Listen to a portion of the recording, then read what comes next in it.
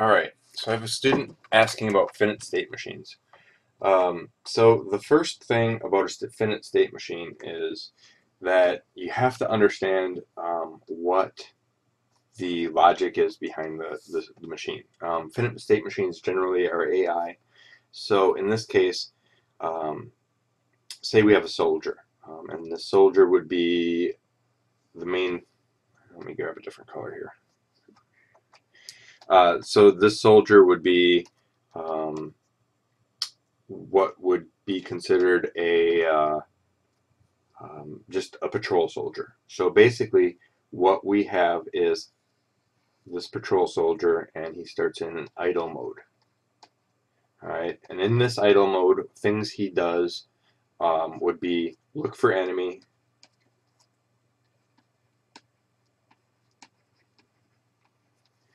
He might wander,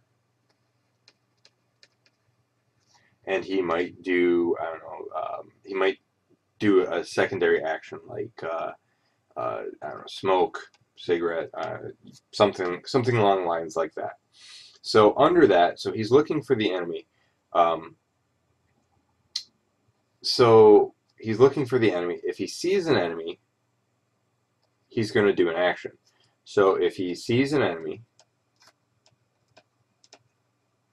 he's going to attack, right? So then basically he moves into what's called an attack mode. All right? And basically he is going to attack with his gun. I'll say gun.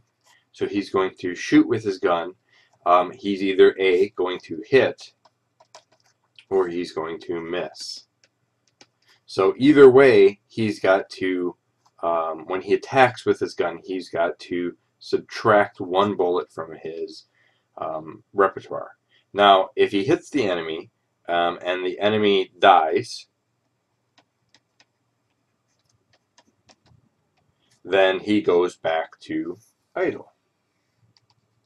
If he hits the enemy and the enemy is alive,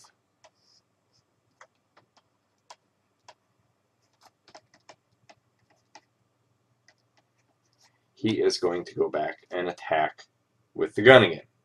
So if he misses, he will continually go back and fight with the gun.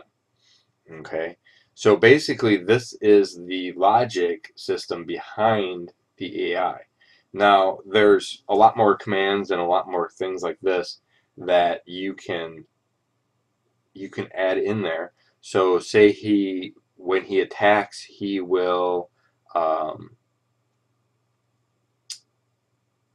basically, if he attacks the enemy and the enemy is still alive, he's going to attack again until the enemy dies, of course. But there's also the aspect that an enemy could attack him, so basically you need a death. Basically, if HP is less than 0, then remove mesh.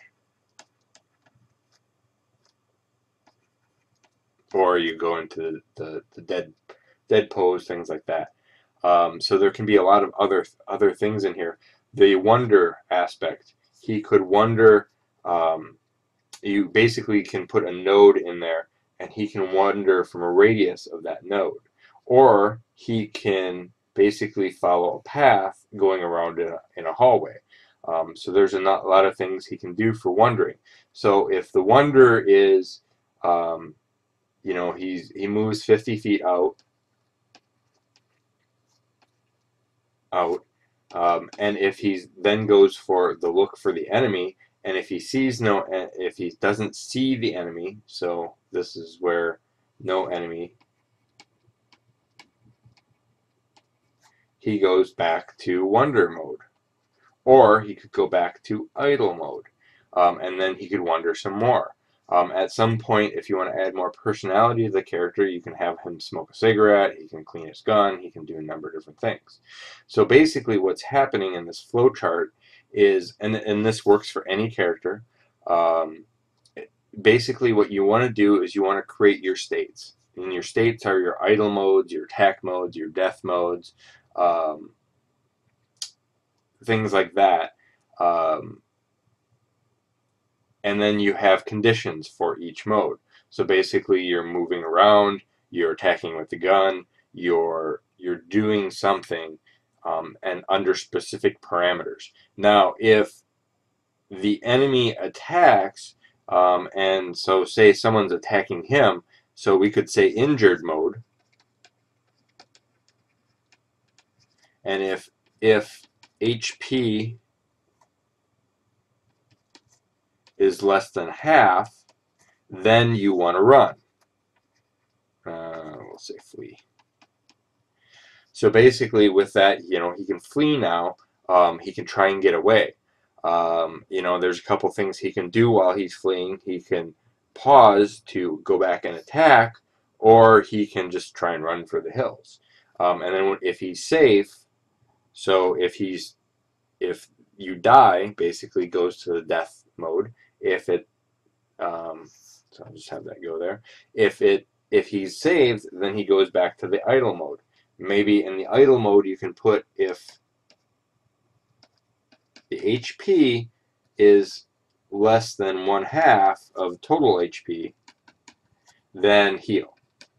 So maybe he'll heal at that point in time. So there's a number of different parameters, and the more complex that the finite state machine is, the more realistic the character is. Whereas the less complex, so under this idea, I've given no sight parameters, so I could have my enemy here, and I could have my player here, and I could have sight parameters. So I could say, hey, if you're going to look at a 45 degree and at 50 feet out, this is my visual sight range. Now, if I didn't put a sight range, that basically means I could say, oh, hey, there's a guy over here, I'm going to shoot him. Now he becomes this high-range sniper target. So it's really dependent on what you're looking at. If you look at, an example is, if you go to Torque Game Engine, TGE, and look at the AI that's submitted with that one, the orc basically will shoot you across the entire landscape. You can run, and as long as you're visible, he'll shoot you. So that's an aspect that you want to look at. Whereas other game engines have a little bit more logic involved, and they will only shoot the closest objects. Like if you look at the Unreal engine, or UDK, and you look at the bots in there, they have a lot more parameters built in. So they are more likely to attack within 50 feet, or they'll attack the nearest enemy. They have different parameters in there, and that's basically what the FSM is. All right, I hope that helps.